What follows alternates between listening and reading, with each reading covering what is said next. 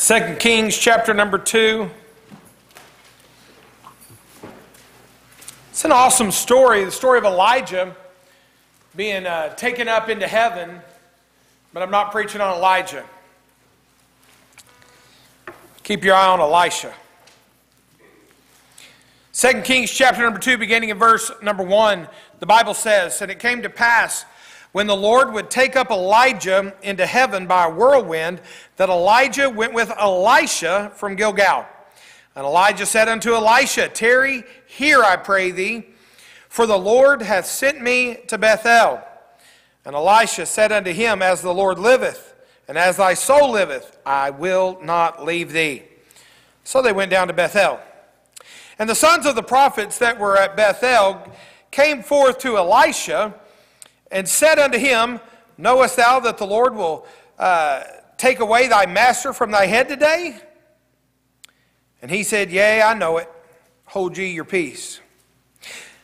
And Elijah said unto him, Elisha, tarry here, I pray thee, for the Lord hath sent me to Jericho. And he said, As the Lord liveth, and as thy soul liveth, I will not leave thee. So they came to Jericho. And the sons of the prophets that were at Jericho came to Elisha, and said unto him, Knowest thou that the Lord will take away thy master from thy head today? And he answered, Yeah, I know it. Hold ye your peace. And Elijah said unto him, Tarry, I pray thee here, for the Lord hath sent me to Jordan. And he said, As the Lord liveth, and as thy soul liveth, I will not leave thee. And they two went on.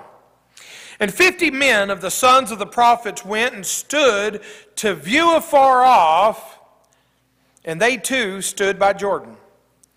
And Elijah took his mantle and wrapped it together, and smote the waters, and they were divided hither and thither, so that they too went over on dry ground. And it came to pass that when they were gone over, that Elijah said unto Elisha, Ask what I shall do for thee, before I be taken away from thee. And Elisha said, I pray thee, let a double portion of thy spirit be upon me. And he said, Thou hast asked a hard thing. Nevertheless, if thou see me when I am taken from thee, it shall be so unto thee, but if not, it shall not be so. And it came to pass, as they still went on and talked, that behold, there appeared a chariot of fire and horses of fire, and parted them both asunder.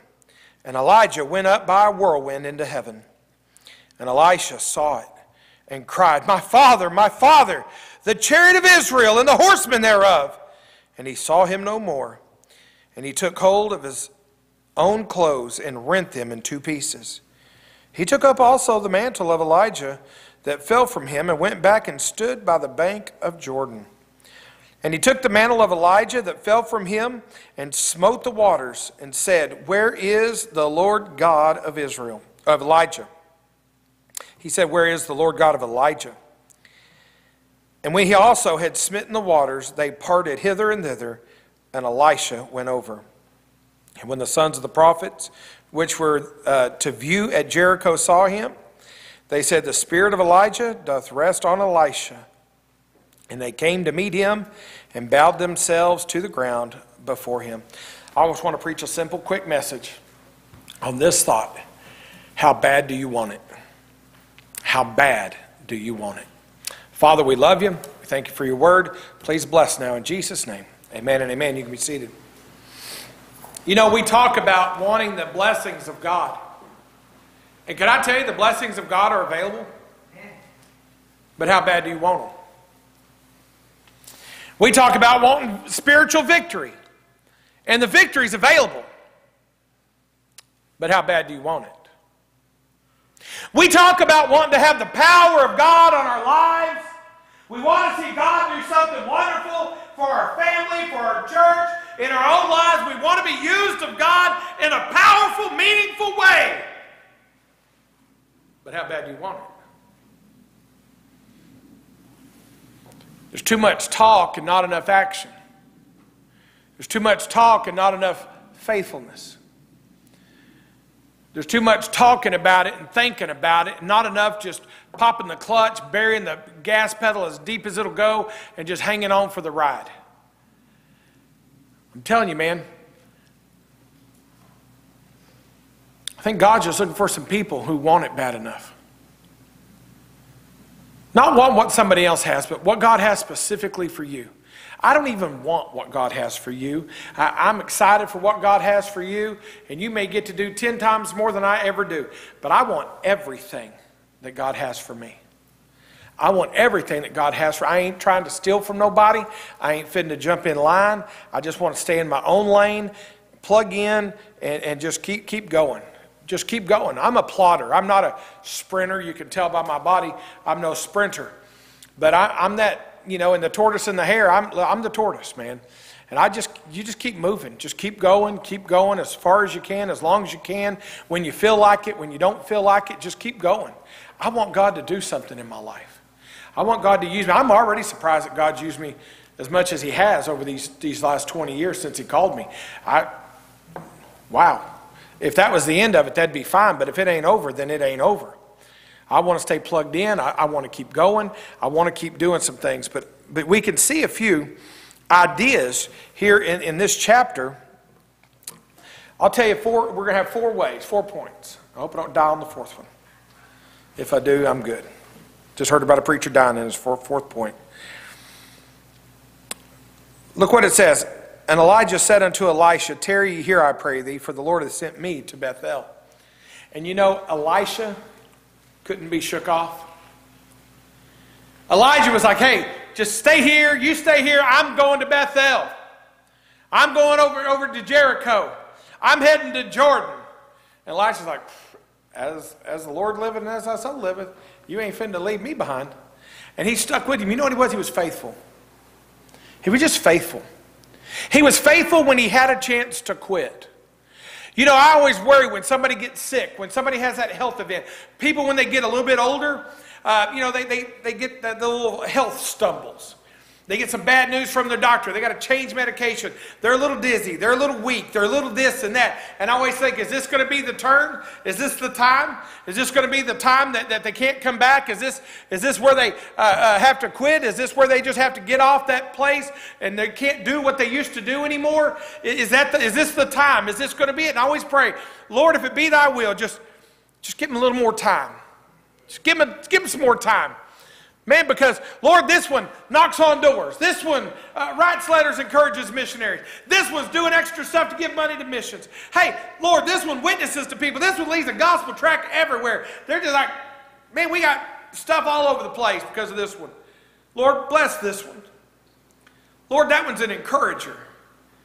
I don't want them to get down in their health and not be able to encourage their preacher and fellow Christians, church members anymore.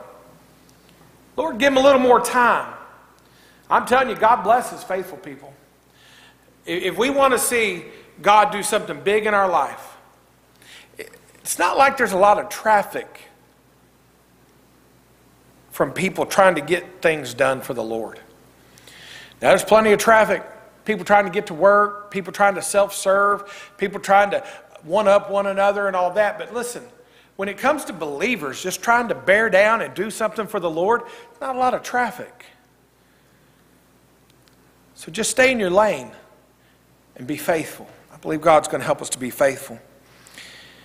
And be more than just being faithful right now, because a lot of people are like, well, I used to do this, I used to. Nah, be consistent. Be consistent. There in verses 3 through 6, it didn't matter where he went. He could have given up at Bethel and said, all right, boss, I'm going to stay here. Love you, man. Hey, it's been real good. Here the Lord's taking you up today. I'm going to stay here with these guys. They called it. Didn't do that. From Bethel to Jericho, from Jericho to Jordan. And no matter where he went,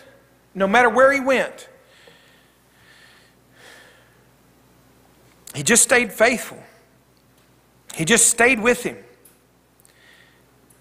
He was consistent. You know, there's just something about consistency. Your consistency becomes your testimony. If you're consistently sorry, that's your testimony.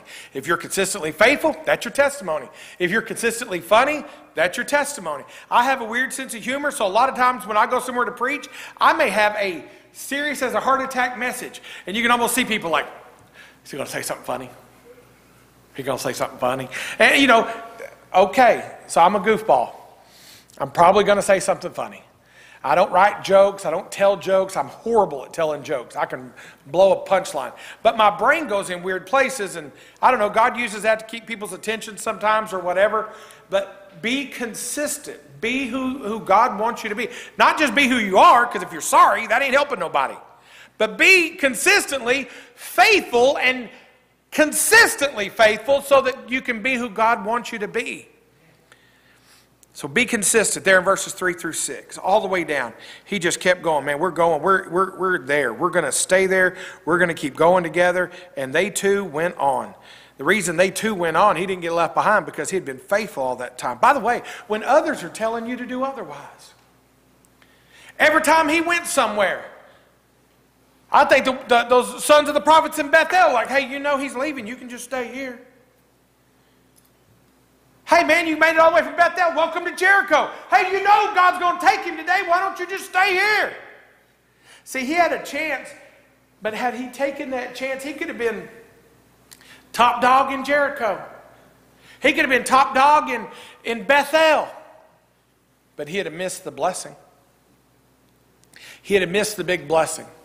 He never would have got to see what he saw. He never would have had the mantle. He never would have had the power. And by the way, God answered his prayer because he ended up doing twice as many miracles as Elijah. You just go through and count them. So be faithful.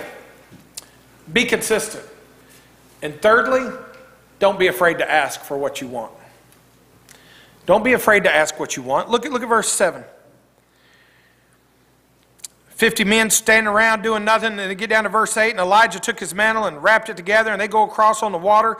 And it came to pass in verse number 9, when they were gone over, that Elijah said unto Elisha, ask what I shall do for thee, before I'm taken up from thee. And he said, I pray, let a double portion of thy spirit be upon me. You go, oh, he said, even Elijah was freaked out. Even Elijah was like, whoa. Couldn't you just like ask for my shoes?